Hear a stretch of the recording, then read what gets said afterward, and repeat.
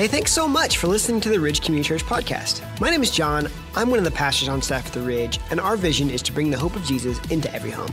So as a piece of that, our goal each week is to bring you something that's hopeful and helpful. So subscribe to this podcast to make sure you don't miss any hopeful and helpful conversations. Hey everyone, and thanks for listening to this episode of the Ridge Community Church podcast. If you find today's episode hopeful and helpful, then please follow or subscribe, and then rate and review so that more people can find the conversation. As a church, we're in the middle of something that we call Live Big, which is our annual season to practice generosity and compassion in a big way, and it's a time where we really highlight our church partners. We select our partners because they live out what we see as our unique call to compassion, serving kids, alleviating cycles of poverty, and planting churches. This week, we're highlighting our local partner, CareNet. CareNet is a crisis pregnancy center in Milwaukee that offers a range of services from ultrasounds, pregnancy counseling, post-abortion counseling, classes, and lots of other resources to care for women and their child holistically. Nate and I got to chat with the executive director of CareNet, Rachel Schepp, and she shares with us more about CareNet, some stories of women who have been impacted by CareNet, and what she's learned over her time there, and lots more. This is our conversation with Rachel. Hi, Rachel. Thanks for coming on the podcast and chatting with Nate and I. Yeah, thanks for having me. Looking forward to the conversation. So as we just get started, would you mind just sharing a little bit about CareNet and what you do there? So CareNet's mission is to share the love of Christ with women that are facing an unexpected pregnancy. And the main ways that we do that are just by offering some very practical services to women. So we give out free and provide free pregnancy testing, free ultrasounds, and options counseling to women who come to us and are unsure if they want to continue their pregnancy. We also offer a lot of material support to women. So that looks like monthly visits for diapers and baby clothes, formula, baby wipes, all sorts of necessities. Women are welcome to come in every 30 days to get those. We give out gift bags to moms who are pregnant and getting ready for the baby. And then we also offer a lot of classes and groups that women can take when they're pregnant and for the first couple of years of the baby's life. And we give out baby bucks for taking those classes, and they get to buy things in our boutique in recognition of the work that they've put into the classes. And I should mention too, we also have post-abortion counseling. So all of those services are really meant to meet that woman where she is, to share Christ with her, both through word and deed, and really just support her in what we hope is a life decision. Wow, that's a lot of options. That's cool. You guys are doing a lot there. I really appreciate just as you're describing the holistic care approach, right? It's not just, there's not this one, I don't want to call it narrow-minded goal, but there's not this one little goal. It's like, no, we want to really truly care for somebody that's in a really difficult, really challenging circumstance.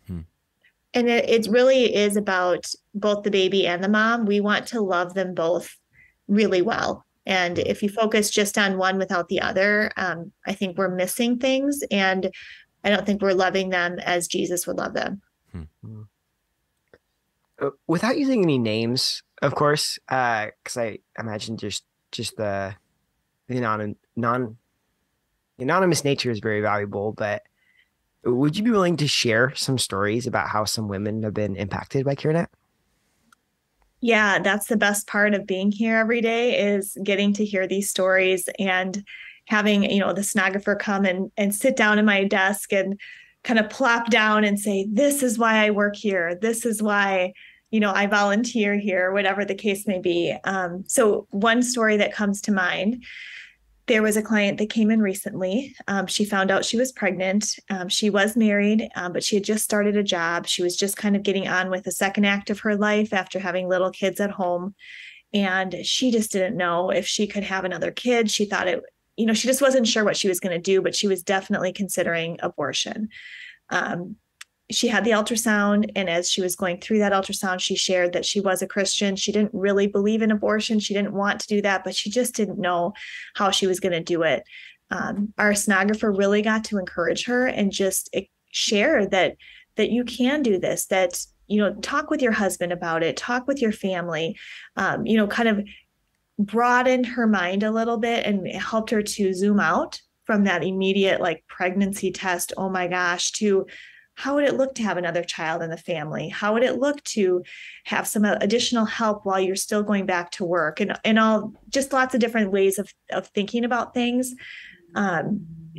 They talked about how God can make a way, that if you're seeking after God and you're now having another baby, he's going to make a way for this to work out. And she was very receptive to that. She was, in tears almost by the end of the visit, just saying thank you, because she was, I really didn't want to have an abortion. I just needed to figure out a way to think about this in a way that would be possible for me to do this. And so she goes home, we follow up with her. She recently, talked with her husband about it and contacted us back and just said it went really well. He's excited about it. We're going to make this work.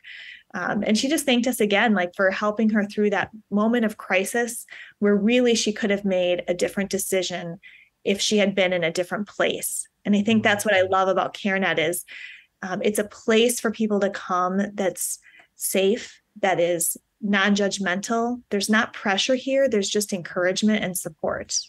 Mm-hmm.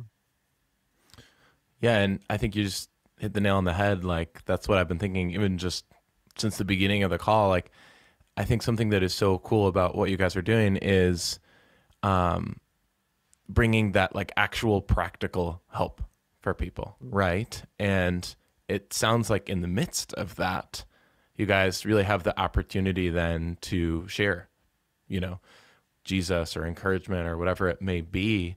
But you guys are also providing like expert level stuff, right? And so like, how do you create that space as well to feel like, people are comfortable and you can share and encourage them? And it really is kind of a two-prong approach. Like you said, and I kind of think about that in our facility itself. If anyone's ever been down here, we have this beautiful first floor that has, the more of the medical room, the ultrasound room, the emergency supplies, the monthly visits, things that women are just in need of. Like they come to us because they have a specific material or physical need. And we meet them right there and say, okay, we're going to give you that free ultrasound. We're going to talk through the options. We're going to answer your medical questions. And once you kind of get through that crisis, like this woman, for example, she's now decided she's going to carry the pregnancy. What we then want and what we pray to happen is that client would then come up to our second floor, which offers all of the classes and support groups. And so we do have, just kind of going back to a different story, this is a different client now, but we do have several moms who are struggling with postpartum depression. One in particular comes to mind. She comes to class every single day that it's offered. So we have different classes every day. So she's not repeating them, but she just comes, and she could just stay one full day, but instead she chooses to come once every day to a different class because she needs a place to go. She needs a reason to get dressed in the morning, a place to take her baby. She's making friends. She's connecting with the Lord, and it's really helping her grow spiritually, but also just helping her through kind of her the postpartum depression that she's facing, along with other medical interventions. But that second floor, the second floor here is really important too, because it's not necessarily the crisis moment, but it's that relationship building opportunity. I wonder, so I think one of the great challenges that, especially a couple of guys like Nate and I, like our perspective is so limited even with what we have. Right. But even people in different circumstances who haven't faced circumstances that the clients that you have are facing, could you maybe help our perspective? Like, could you maybe explain what are the clients, because I'm sure there's a whole range of situations they're going through. What might be some of those situations that they're facing, and could you just help us understand? I think that's a great question, because understanding is so important. If we have understanding, I think that can replace judgment.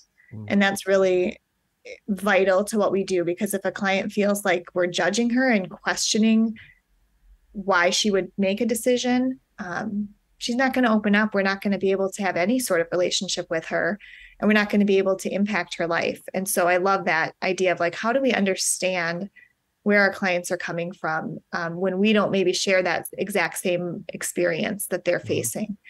So the first thing we do is really just listen and ask good questions, and give them space to share. And what we find when we do that is, I mean, like you said, every client is unique, every story is unique, but there are some themes that women are facing that we see. And one of them is a lack of support from the father. So we definitely see that. We see women who have, multiple kids with multiple different guys, and the guys have multiple kids with multiple different women. And so there's just not that family structure that maybe we grew up with, and that the family is there for a reason. And when you don't have that family structure, it's hard. And women are facing these pregnancies essentially alone, because the father is not involved, and because her other support system, it's not that she doesn't have people that care and love her, but they're all taxed. They're all overtaxed. They all have their own concerns and issues. And so they can't necessarily pour into her as much as she needs. And that's where CareNet comes in, because we do want to pour into her. But yeah, just not having the support, financial issues, and that kind of goes to the support. But, we do have several clients at any given time who are living in their cars, waiting on waiting lists for shelters, on waiting lists for housing. So that's a challenge. And the other thing that we see a lot is just unhealthy relationships. So she might have the father is involved, but it's an unhealthy relationships, meaning domestic violence and abuse. And so just a lot of external things that are going on, that then when you get that pregnancy news, it's not just the baby, because that woman would love that baby. She loves her other kids. She would be a good mom. But there's so much pressure externally that is bearing down on her, that is making her feel like abortion is her only choice. And I've never met a woman that wanted to choose abortion and that was excited about that option. It's always, I have to do this because, and then fill in the blank. And so our job is to try to figure out what is the reason that she's feeling she has no choice, and how can we help tangibly, and how can we encourage her emotionally and spiritually to see that she does have other options. There's just so much power in that. I mean, I almost struggle to find the right words, honestly, to be able to describe the impact that has, where you're going into a situation where someone feels like they have no choice, and giving them and creating a place and a space where they can actually explore other options and they can feel understood, I'm sure is a huge goal for you guys to have for them.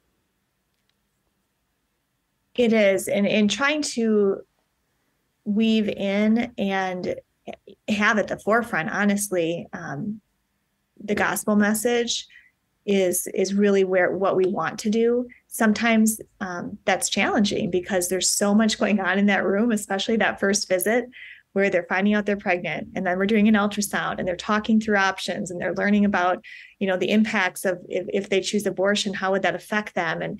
And there's so much that sometimes we're just like, Lord, you need to just give us an opportunity and open a door. And sometimes he really does. And sometimes we hold off and back off a little bit and invite her back in. And it's more about relationship building at that point. But yeah, there's a lot going on. And we have kind of goals with the physical services, but also goals with sharing the Lord and wanting them to feel that they have hope beyond their situation. What do you feel like people are surprised to learn about CareNet? I think when we talk about the number of women that come through our door, that's always a surprise to people. So like we've had, people say, oh, I want to give this kind of a donation, like a certain maybe book or a basket or something. And they're like, we want to give one to every one of your clients. And I'm like, well, we're going to have 1,400 different women come through our door this year. So I don't know that we can do it for everyone. Yeah. So it's always well-meaning, but I always like, well, maybe we'll do it for this month. How about we do it for the month of November? We'll give this out or whatever it is. So yeah, we see a lot of women, and some are just a pregnancy test and it's negative and we might never see them again.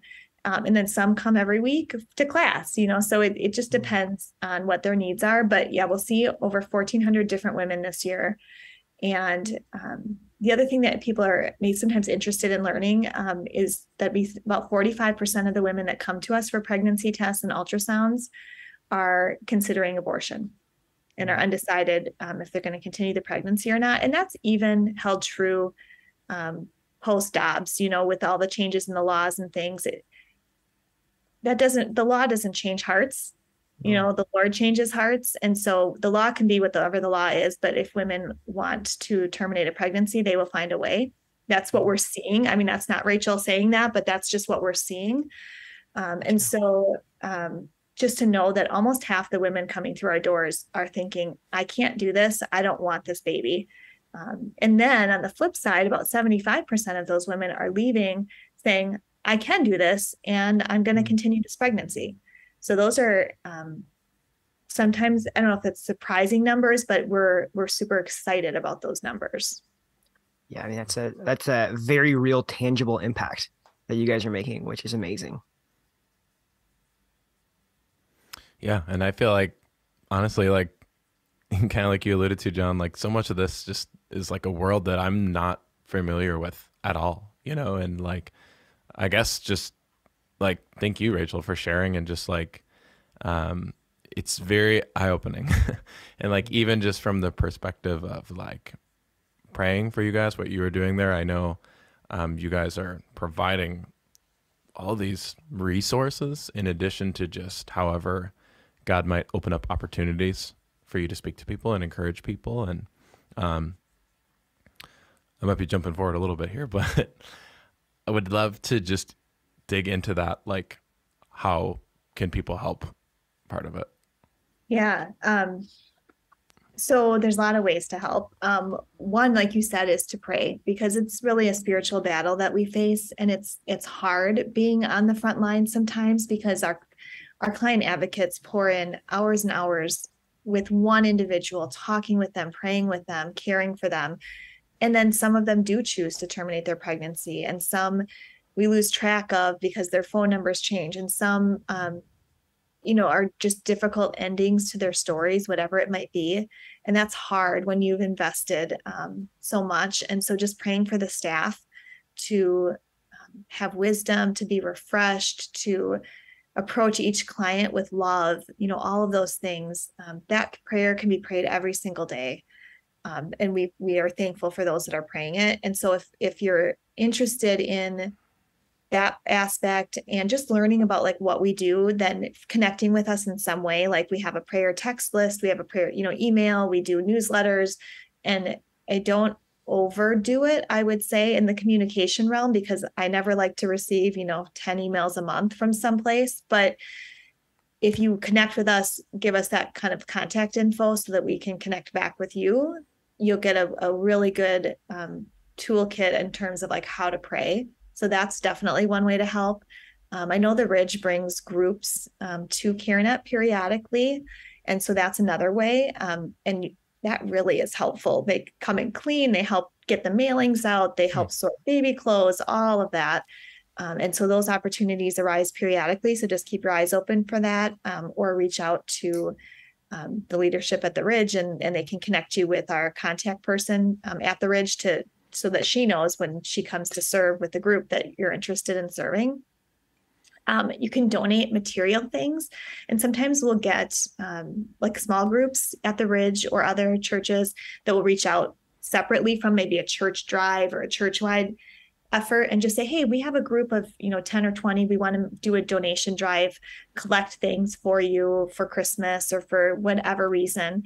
What are your greatest needs right now? And so then we can tell them what our top needs are, and then we get a nice collection from that small group, and that's wonderful. Right now, actually, our biggest need is diapers.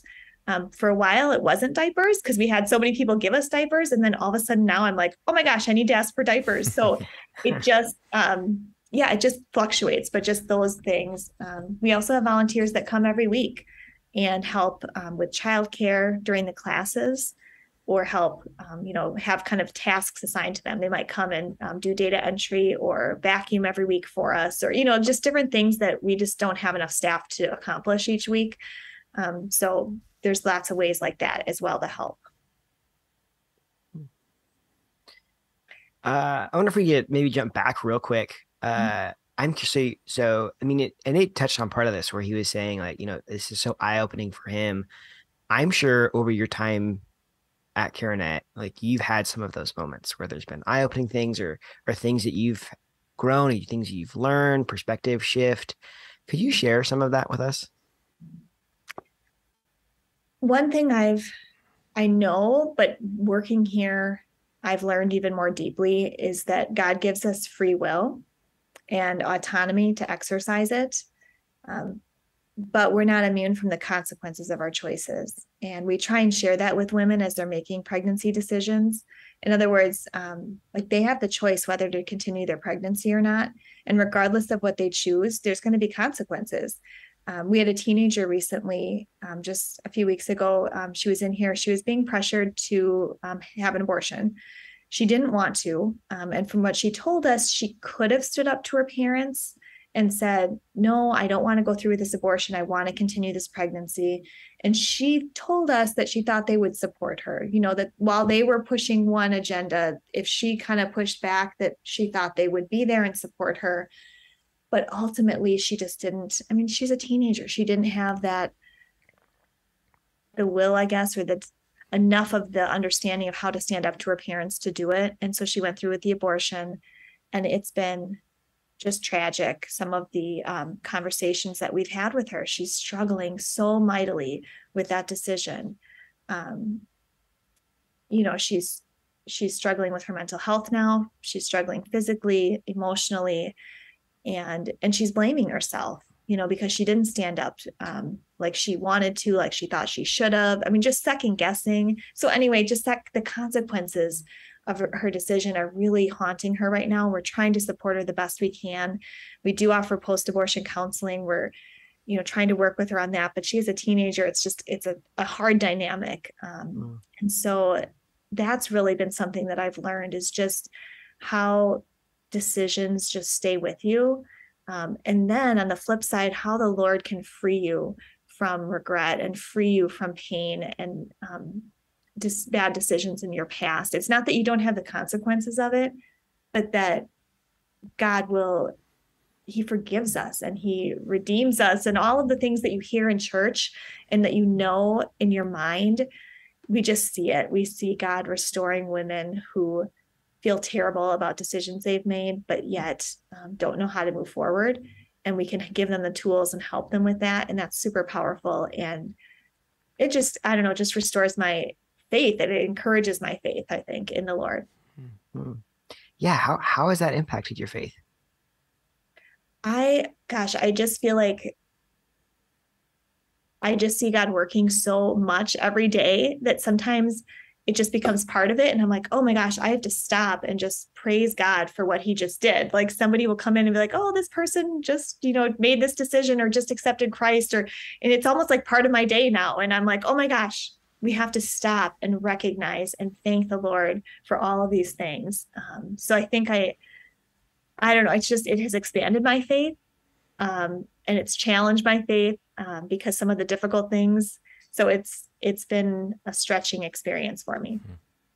But I was just thinking about what you guys were talking about as guys. Sometimes it's hard to understand or think about, how can I understand what even this ministry is about, or how can I support, how can I make an impact? And so one thing that's been on my heart lately is, how do churches connect with women who are facing an unplanned pregnancy, and how do men connect with women in this situation? Because it seems more like a women's ministry, because we're ministering to women for the most part. And one way that I think that men and churches can have a direct impact is to make it known that they are a safe place for a woman if she finds herself in an unexpected pregnancy, because that doesn't just happen in the city of Milwaukee. It happens in Greenfield. It happens in Oak Creek. It happens in all the suburbs, everywhere throughout time, from biblical times forward. This is not a new phenomenon. And so having somebody stand up in front of the church and say, look, if you find yourself pregnant, come to us.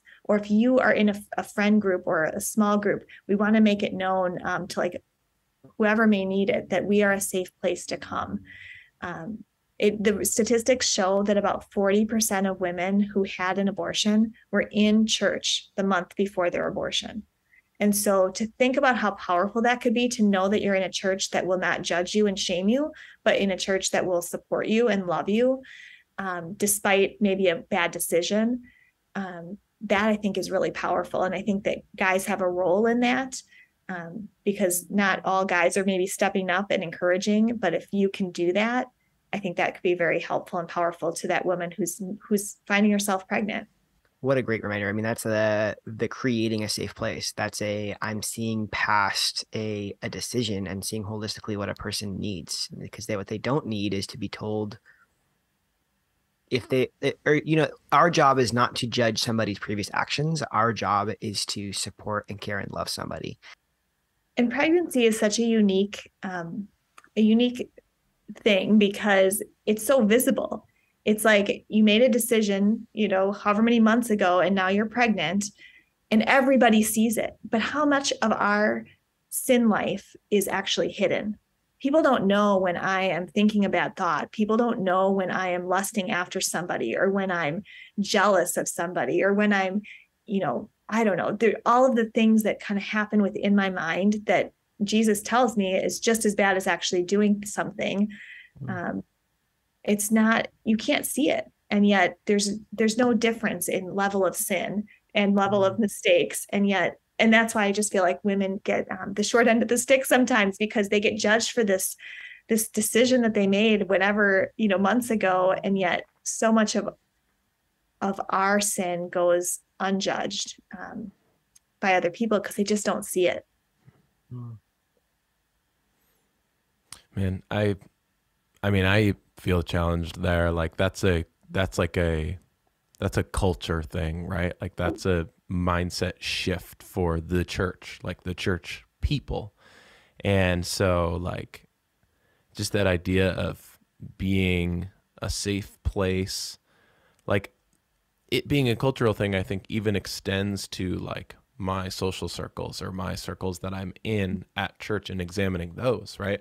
It's an individual thing, but it's also is this a place that we're really encouraging those people, and those people feel open to be here and sharing their stories. And it makes me examine my own heart, but then also like even just how I'm interacting and stuff when I'm in social environments. And am I portraying that openness? Am I a safe place, And one of the questions that was asked earlier was just how has my faith changed and how have I been changed by working here? And I think that's one of the things is I would think before being here, I had more of a tendency to judge and look at other people's decisions. I would never do that. I would never make that decision. You're just being judgmental. And that spirit is still probably inside of me because I'm human, but I have much more compassion now, having talked with so many women and seen the struggles and seen the heartache and knowing that decisions are not being made lightly, but they're being made after a lot of thought and that they're in difficult circumstances. And anyway, I just feel like I have a lot more compassion for people and understanding for their decisions.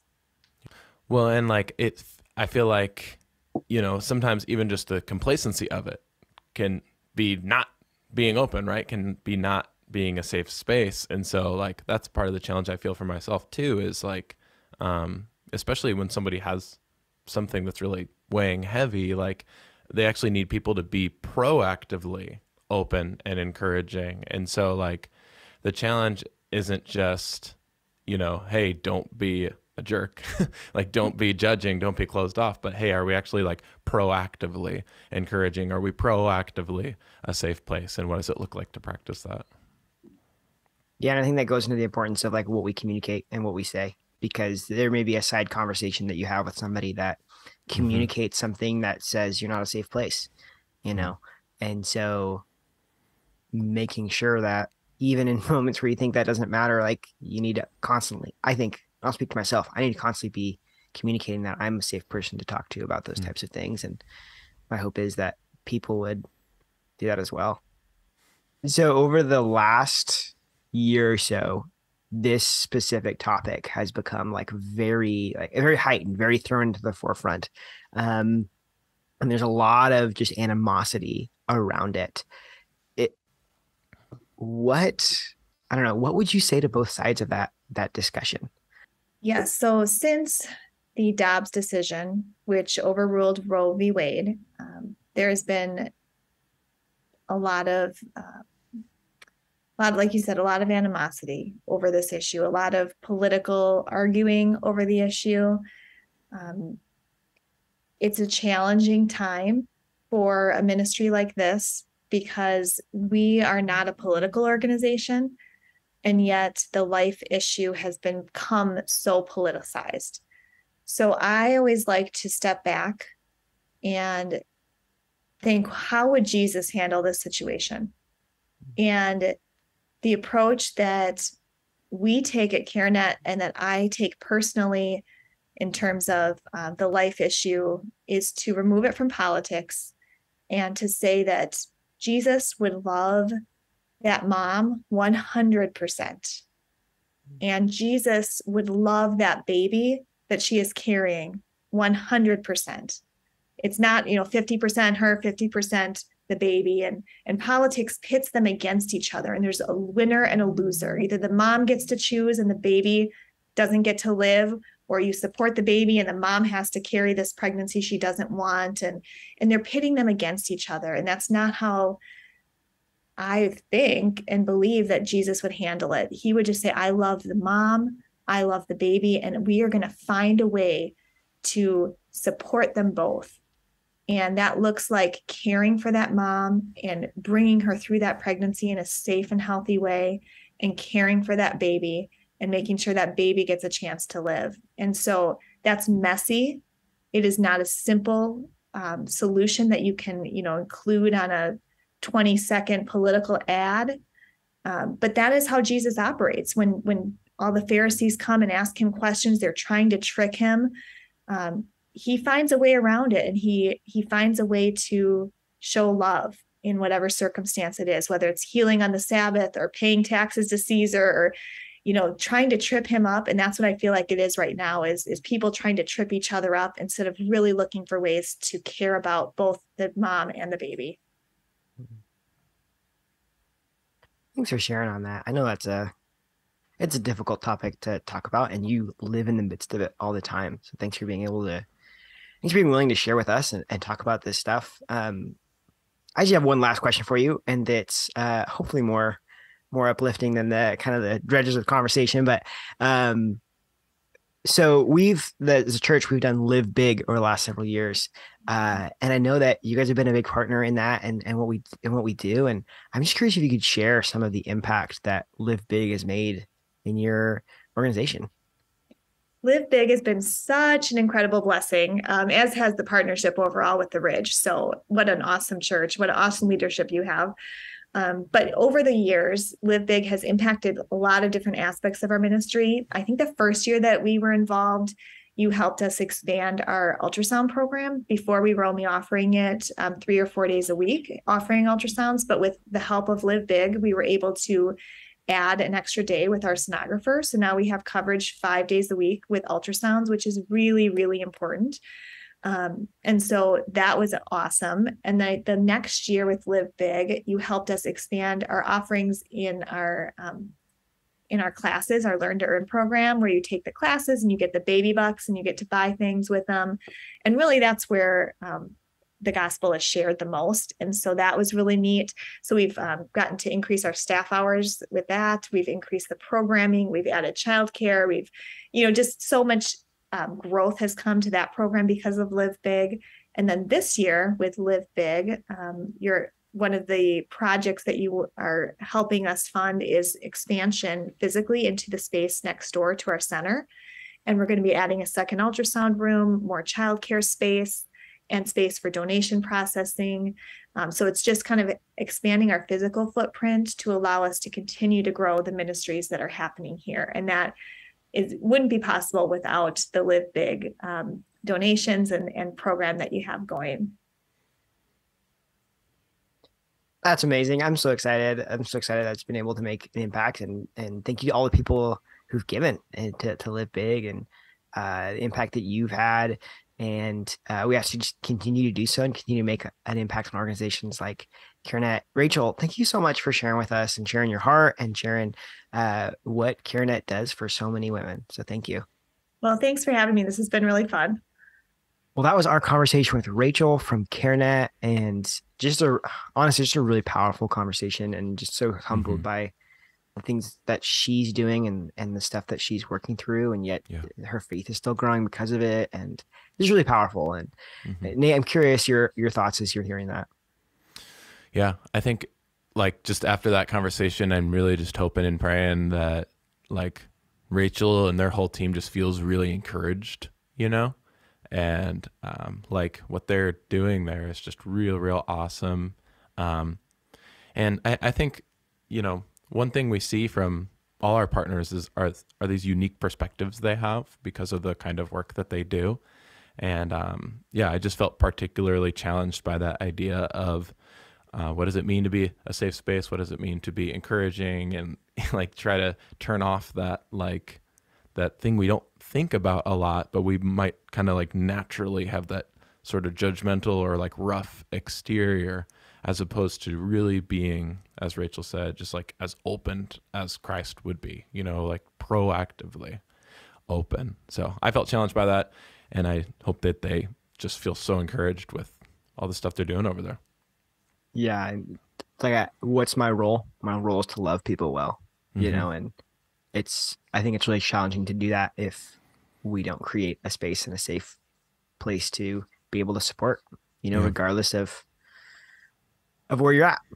And of course, if this is a topic that's you're hearing this and this is something that's like touching your heart, if it's something that's like, oh, I really want to make an impact and a difference, connect with CareNet, and whether that's through prayer, whether that's through something more tangible, and we're in Live Big, and so everything we collect donation wise during Live Big, we give 100% away, and so know that part of your donation is going directly towards CareNet and helping them facilitate some of this incredible stuff. Hey, and if you are listening and you actually feel like you are someone that could utilize some of CareNet's resources, we're going to link them in the show notes as well so that you can get connected with them. Thanks for listening to the Ridge Community Church podcast. If you found today's episode hopeful and helpful, please follow or subscribe, and even share it with a friend if you feel like this conversation would be valuable for them to hear. And make sure you follow and subscribe as well so that you don't miss any hopeful and helpful conversations.